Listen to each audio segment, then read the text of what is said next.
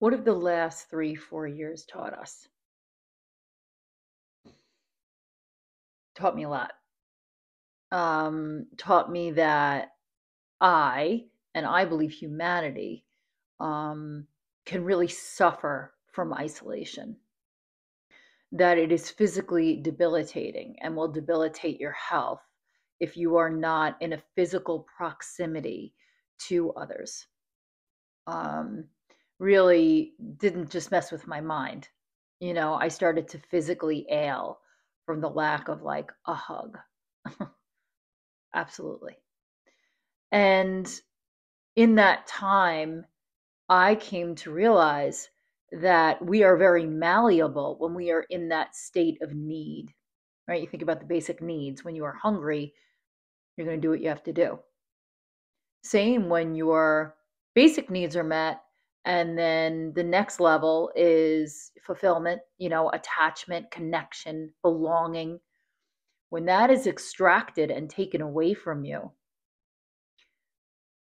it is much easier to be influenced. It is much easier to be, I'll tell you, the feeling that I had during isolation is that I was being herded like a sheep, that we were being debilitated through being separated, that we were being filled with dread,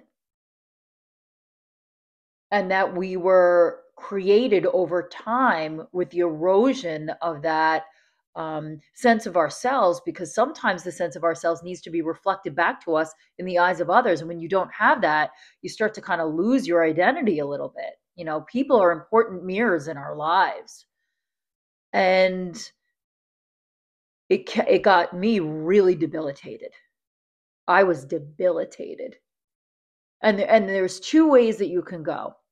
I retreated inward, um, and isolated and did some really kind of harmful things to myself.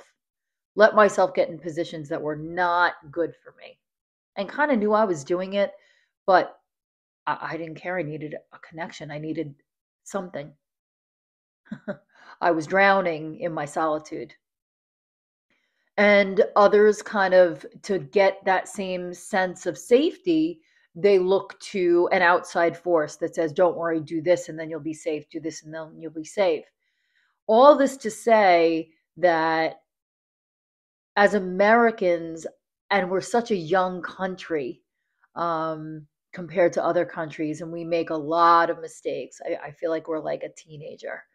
And we rebel like a teenager, but as a people, I do feel like we have a little bit of that rebellious nature in us.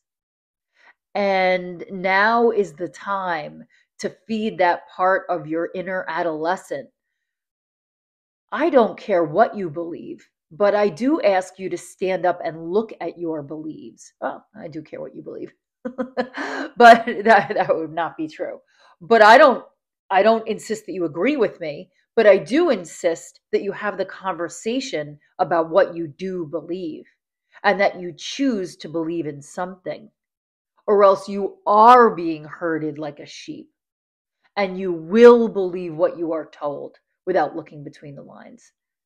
And I think now more than ever, it is so important to, whatever you hew to, you better hew to it quite honestly and with integrity, and stand by it, even when it's not easy, especially when it's not easy and when no one is looking. Where are you when no one is looking? How deep do you stand in your beliefs? Or are you so steeped in making sure that you're comfortable that that's where you remain? So that is the challenge I pose for you today, to take a look at where you stand between feeling free, which can feel very uncomfortable because it's the ultimate responsibility, and feeling comfort. Now, I don't think that you have to lay on a bed of nails every day, but I think an edge provides something for you, a good guidepost. And the varying degrees at which you are pushed to your edge is not a bad barometer of where you are. So, where are you? That's what's come up for me today. and I will see you tomorrow.